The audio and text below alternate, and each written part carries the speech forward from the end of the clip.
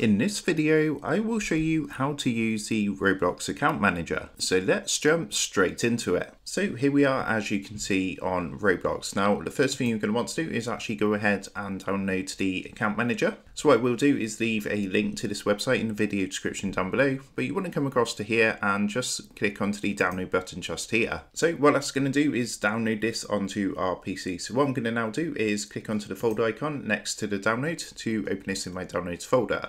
From here, the account manager is going to be a zip file. So what you want to do is right click and then come down and click onto extract all. And I'm just going to go ahead and extract this into my downloads folder, just like so. So once that's done, what you're going to want to do is double click onto the account manager folder. Then we're going to double click to launch the Roblox Account Manager application. So this is what it's going to look like. It's going to come up with a window like this. And the first thing you're going to want to do is select how you want your data to be secured. Generally, you want to go for password locked. This is the recommended option. So what I'm going to do is click onto this and it's going to ask us to enter a password. So I'm going to do that now. And then you can come down and click onto continue. So next it's going to ask you to just confirm your password. So you just want to go ahead and enter your password in again to confirm and then click continue underneath. As you can see, we are now in the account manager. So what you want to do first, you just want to give it a minute to download.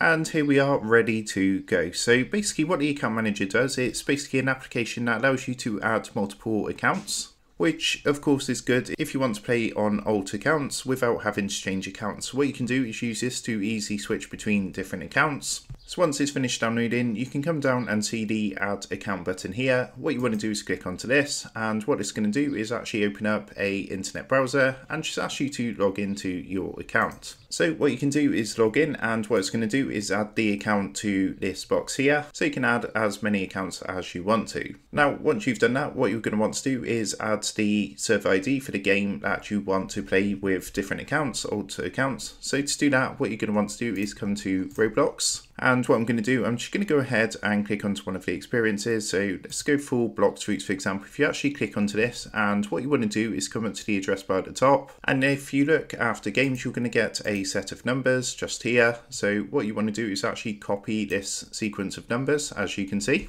So just go ahead and hold Control and press C on your keyboard, or alternatively just right click, come down and click on to copy. So once you've done that, you want to come back to the account manager. Then what you want to do is come up to the place ID. So here where we've got a sequence of numbers, get rid of the numbers that are in there and just go ahead and paste the experience ID. As you can see, it says Blox Fruit, so it actually detects what experience this is. Then what you can do is go ahead, start the game up, and you'll be able to use the account manager to switch between different accounts and of course play with different accounts. So that is how to use the Roblox Account Manager. With that being said, I hope this tutorial did help you out today. And if this did help you out, I would really appreciate it if you was to consider dropping down below the video, leaving a like, and also subscribing to the channel. With that being said, I just want to take a minute to thank you guys for watching this quick tutorial, and I will see you in the next video.